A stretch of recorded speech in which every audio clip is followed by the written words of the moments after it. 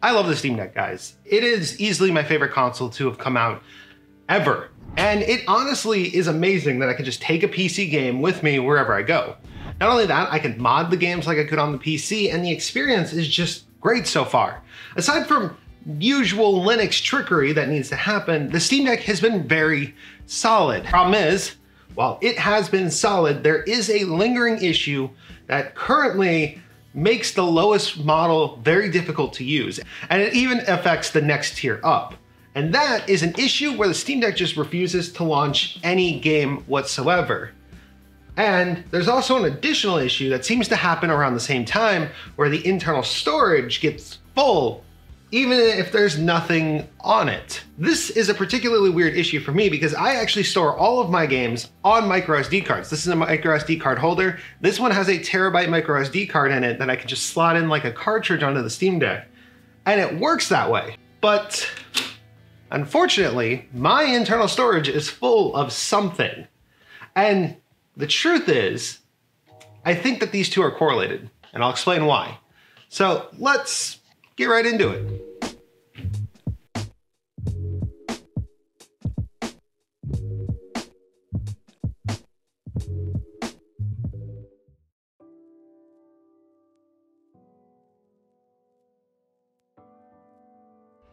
Hello and welcome. My name is Wolfie and you are watching GreaterThanPie. Let's start with the diagnosis. So what is happening consistently every time the Steam Deck gets into the mode where it won't launch a single game? Well, fortunately, we know that we're having issues with storage because the storage error message actually pops up every single time saying that our storage is lower. What I'm assuming is happening on a software level is that the micro SD card is transferring some of its data to internal storage to allow the game to load more efficiently. The truth is, the micro SD cards inside the Steam Deck are still standard speed micro SD cards, but they load like they are on the internal storage itself. This is actually a technology that AMD has already and is not something that is unheard of in the PC space. Using a sort of SSD cache, if you will, Intel Optane was another version of that. So my leading hypothesis is that what is happening here is the Steam Deck is trying to move data from the micro SD card to its internal storage, and the internal storage is unfortunately unable to receive it because it is full. But the question is, what is taking up all that space? And to that, we're gonna have to do some digging. All right, so here's a pretty good representation of this problem. You see, there are exactly 3 things installed on the Steam Deck right now.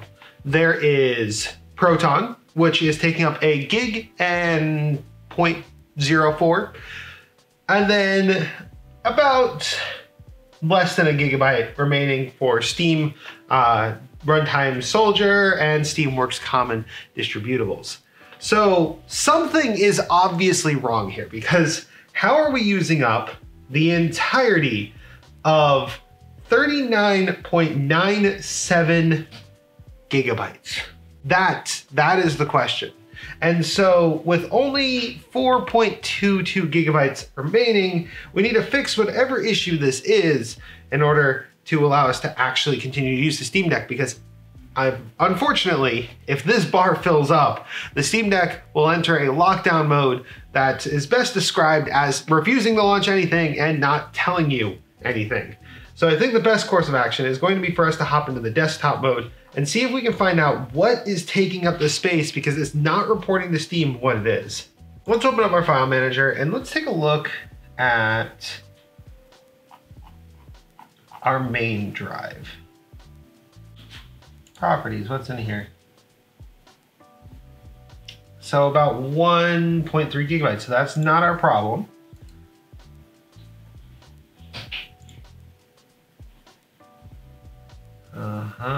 In here though, there we go. 38 gigabytes, so what is in here? All right, we got desktop. All right, makes sense. Templates, videos. Hello, I think we found it. Okay, so it's gonna be in this folder. Oh, which one? This one. What is in here. You know what? Let me check here. Steam sounds the most realistic culprit, and it is. We're just tracking these files down, trying to figure out where they are. There we go. Okay, so it's on Steam apps. All right. Is it compact data just like with Skyrim? No, that is down to just 5 giggies. Shader cache. Aha! So we found the file. It is the shader cache file. Now, this is a bit odd because, well, the shader caches are actually game specific. They're not something that really should be stored on the main storage unless they need to be accessed immediately. So there is a way that I think we can fix this. By using a little bit of Linux trickery, we can probably move this to the SD card and still have the Steam Deck work the way it's supposed to. We're going to actually have to make a link archived file. Now, this is something you can do in Windows too. It's just a shortcut file. But fortunately, because I've been messing around with Linux, I have experienced this a little bit. So what we're going to need to do is we're going to need to figure out what these IDs correlate to which game. Unfortunately, you can't really dig around the file to find out, but I do know that Skyrim is this number right here because of my modding video that I actually did before this one. So we can take that, move it to our Skyrim SD card, and then create a link archive between the two of them.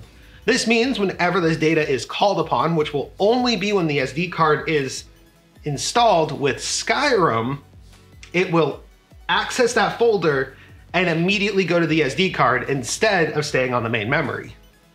Hypothetically, this should have absolutely no repercussions.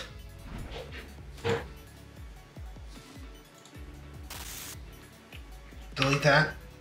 All right. And then we're gonna create a new. We're gonna name it the same thing, the 489-830. And we're gonna paste it to this location. Okay. Hey, I think that worked. All right, well, really the only way to find out is, well, to test it. Let's see if Skyrim just launches. Oh, but it's gonna try to play my old version of this. Yeah, well, if it launches and it doesn't do anything, like update the directories, then we're all good. And then we can just do that for every game. Brilliant. Load a new character just because that will be easier than trying to configure the mods, which I'm gonna have to do anyway later, because I was actually already getting my files ready to transfer back over to here to get a new version of it running. But no, we're alive. And shaders look pretty good. Looks like it's supposed to. Well, it's supposed to with the mods, I should say. Yeah, no, that is good. That is good, that is good, that is good. So it seems like it worked, and it doesn't seem like the storage changed very much, which is very unusual. So let me see if I can figure out what's going on here, and we'll determine it further. Let's actually use my main SD card and actually put the rest of the files on there and maybe see if maybe Skyrim just didn't need that much data. Okay, we're back from doing that. And that took a little bit longer than expected because there were a lot of files and linking them all individually is a bit tricky. But now that the two SD cards that had games on them have the correct shaders attached to it, I can now sort of take the guesswork out of doing this again. I did figure out why the storage wasn't changing. I didn't empty the trash bin. Apparently the Steam Deck moves everything to trash and doesn't auto-delete anything. It was a bit tricky to get around some of these files. So I emptied out the trash bin, and if you look at it now, you can see that we have 32.19 gigabytes free, meaning most of our internal storage is now completely free. And I did go ahead and test it. It works on every single game, not just Skyrim. I can load up Cyberpunk, I can load up anything that was actually already on that SD card. So this works, and it worked well. It worked easily. And my games are launching again. So it seems that we have fixed it. We've actually killed two birds with one stone. The storage filling up with phantom data, and more importantly, the Steam Deck not launching games. But that's where we're gonna end it today. Thank you so much for watching. If you enjoyed watching this video, consider giving it a like, commenting, subscribing. I hoped that this helped you guys. This is something that was plaguing my Steam Deck from the beginning, and fortunately now, it's no longer a problem. And I will continue to use this until Valve offers a patch that works in its favor. If not, well, Valve, this is free information for you guys. This is a problem with your Steam Deck. Go ahead and just implement this. Like, this is not too bad. It works just fine. So yeah, just, if you do that, I don't know, leave a comment or something. That'd be awesome. But that's where we're gonna end. Thank you guys so much, and I'll see you in the next video. Wolfie, out.